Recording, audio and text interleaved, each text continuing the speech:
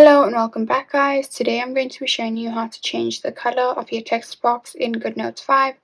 Why would you want to know how to do that? Well, maybe you'd like to make the color of your text box more suited to your aesthetic as opposed to the default color.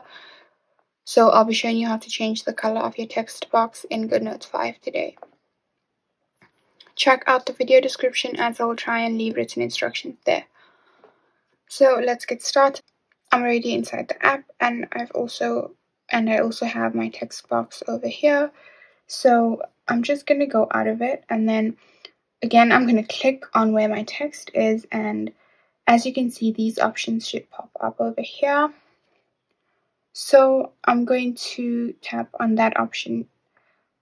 So I'm going to tap on this option over here, and this basically dictates the style of your text box. So if you click there, then it will basically give it a coral or pink background, and if you go to advanced, then you can go to the first option that says background color, and you can change the color of your text box as you like. So that's basically it. And then if you just go back and just click out of it, then yeah, the color of your text box will have been changed.